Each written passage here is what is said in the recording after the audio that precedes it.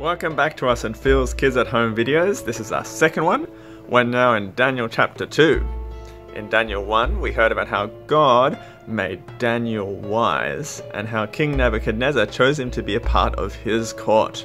Well, in Daniel 2, we're going to see how God keeps on using Daniel and how Daniel keeps on trusting him. Let's check it out together.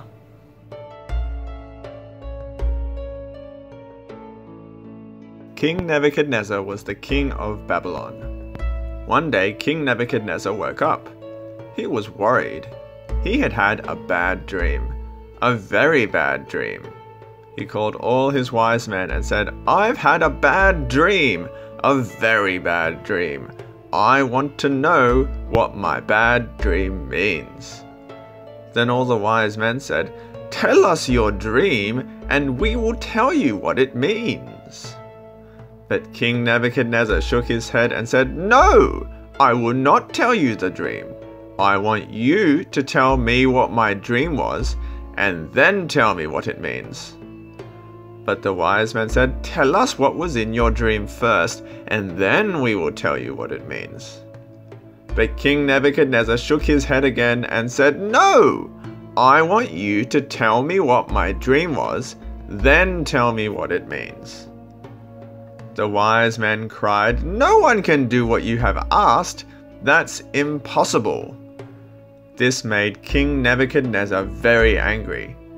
He ordered, "Find all the wise men. Have them all punished." When Daniel heard, he went to the king and asked, "Please give me time to find out about your dream." King Nebuchadnezzar agreed. Daniel went home. Daniel prayed.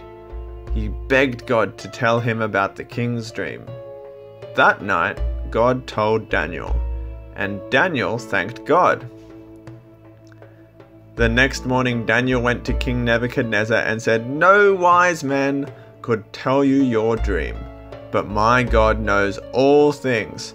My God told me your dream and what it means." So Daniel told the king the dream he'd had. He dreamt about a statue. It had a gold head, silver chest and arms, bronze upper legs, iron lower legs, and iron and clay feet. But then a small rock that no one had ever touched hit the giant statue and smashed it into pieces. Then the wind blew it all away. The rock then grew into an enormous mountain that filled the earth. Daniel told King Nebuchadnezzar what the dream meant. The statue is a picture of his kingdom and all the kingdoms that would follow. But each kingdom would come to an end. Eventually, they would all be gone.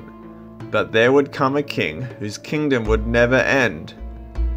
King Nebuchadnezzar fell down in front of Daniel and said, "Daniel, your God is the true God.